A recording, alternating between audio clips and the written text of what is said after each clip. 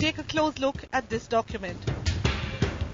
It's a show cause notice from the Forest Department Goa to the Prafulla Hede Mines in South Goa dated March 2008. You're informed to show cause as to why action should not be taken to close all mining activities for violating the provisions of the Forest Conservation Act. 8th May 2008. Here's what CNN-IBN finds. Rows and rows of trees, 1,000 square meters of prime forest burnt to ashes. Trucks operating inside the Hede Mines despite the show cause notice.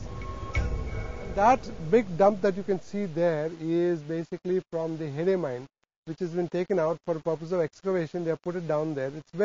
It's actually on the border of the wildlife sanctuary. And you can see a further dump there, which is actually physically within the wildlife sanctuary itself. It's obvious that the owners of the mine are nervous about our filming.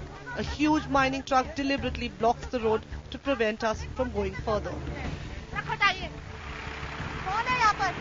Tell us, do you have permission to operate on forest land? Do you have permission? Huh? Do you have permission to operate? No, I have no permission. And then we are surrounded by 14 to 15 workers from the mine attempting to snatch our camera.